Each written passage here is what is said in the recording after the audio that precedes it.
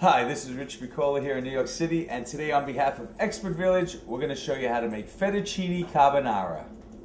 Our pasta's been cooking about 9 minutes, and I like the consistency. I can see that it's cooked, it's moving just the way I want it, and I don't want it to get oily, sticky. So I'm going to take my colander, put it in the sink.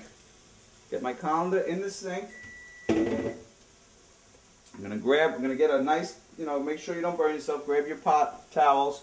Grab your pasta. I'm going to carefully drain all of our pasta. Some people wash out the starch at this point. I don't believe in it.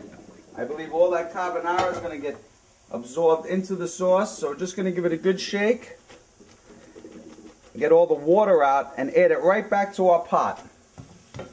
And while I'm doing this, don't forget our onions are cooking. So give them a good shake. And you see they're just getting translucent. So I'm going to lower the flame a little bit to a nice medium flame. When I come back, I'm going to show you just what we're going to do next. Come back. It's Fettuccine Carbonara here in Expert Village.